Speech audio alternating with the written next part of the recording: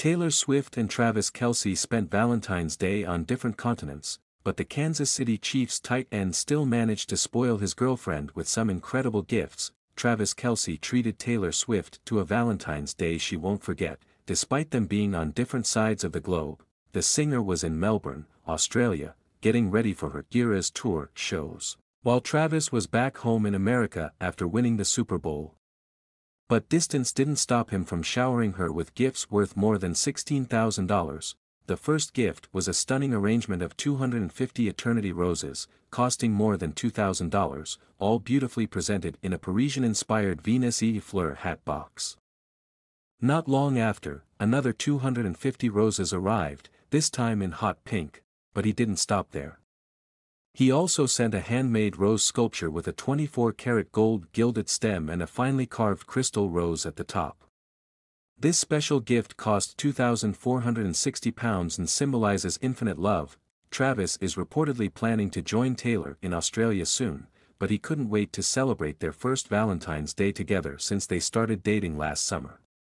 A friend of Taylor and Travis shared with the U.S. Sun, "Travis knows what she likes and is always wanting to send her lots of nice flowers.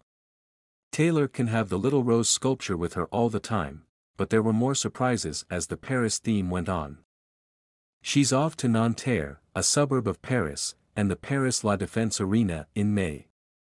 This comes after her 6 gigs in Singapore at the huge National Stadium. Swift has got a stylish piece for her 4 shows, a black lambskin Dior beret from Kelce.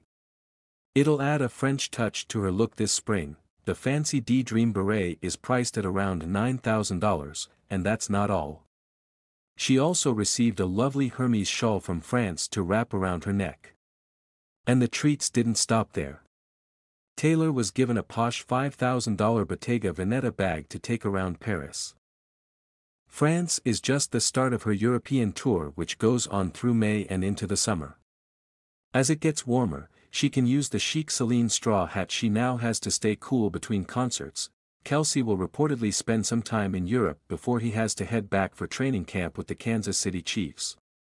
They're getting ready to try and win another Super Bowl and achieve a historic three-peat next year, but some time with his girlfriend is on the cards before then. He wanted to show her how much he cares about her and the upcoming months to come as they will travel together all over the world, the same friend said of his lavish Valentine's Day gestures.